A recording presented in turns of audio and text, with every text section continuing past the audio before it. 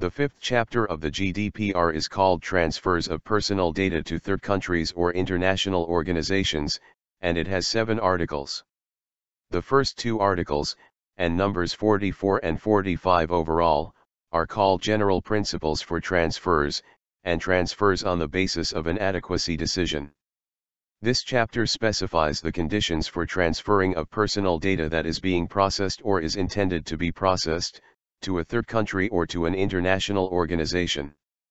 Controllers and processors should comply with those conditions. This includes any further forward transfers of this data to other third countries or international organizations. These conditions ensure the level of protection of personal data. The third countries that ensure the adequate level of data protection are specified by the Commission, and transfers to these countries don't require any specific authorizations.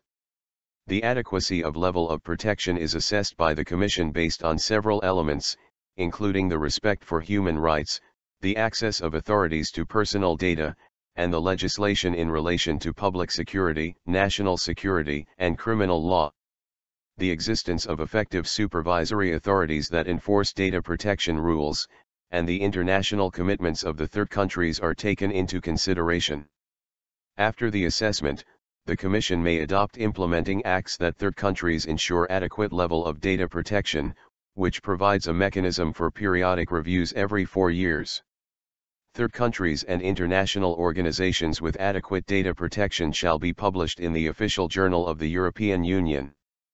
The Commission shall also monitor any developments in the third countries and international organizations. If conditions change and requirements are not met any longer, the Commission shall amend or suspend the acts, while consulting with third countries to remedy the situation.